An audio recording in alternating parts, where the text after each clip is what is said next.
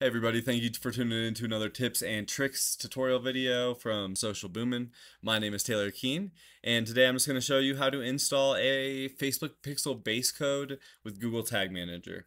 Now, there's a lot of different websites that you could use an integration to have installed your Google Tag Manager, but again, I'm just assuming it's already installed wherever your website is.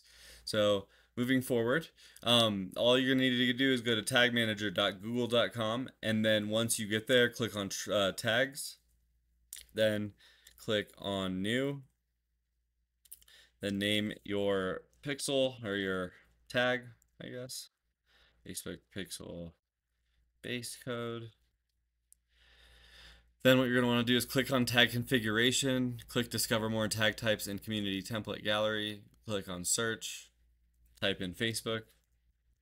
Choose the one by Facebook Archive, which is the Facebook pixel right here. It's made by Facebook. So if they update it, it gets updated. Alrighty, enter your pixel ID. Well, 1, 2, 3. I'm not entering mine, but enter yours in there. Then we're just gonna want to just a real quick lesson. It's like from a development standpoint, what does Facebook ask you to do to install the pixel? Well, they tell you they want that pixel code, not just the ID, but like installed on every page of the website. So all we need to do right here is then choose enable advanced matching, and we're not going to go into any of the DPO or data processing options and stuff like that today. That's more of an advanced setting.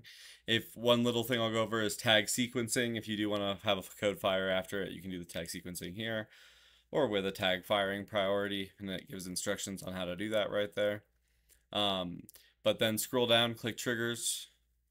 If you don't have all pages or page views as an option, you can click the plus icon and create that yourself.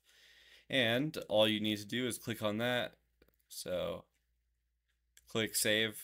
I can't save because this pixel ID is wrong. So we'll discard these changes. Once you click save, it would bring you out here. It would show up right here. Then you would click submit, publish, and you're good to go. So I do hope that helps. I am going to do a little video on view content events and purchase events as well.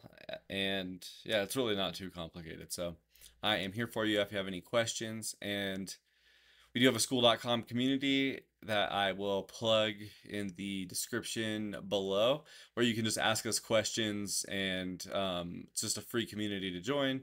We're eventually going to build courses out in there as well for you, and yeah, just a easier place to get answers to quickly. So we'd love to see you in there, and I hope you have a great rest of your weekday, whole shebang.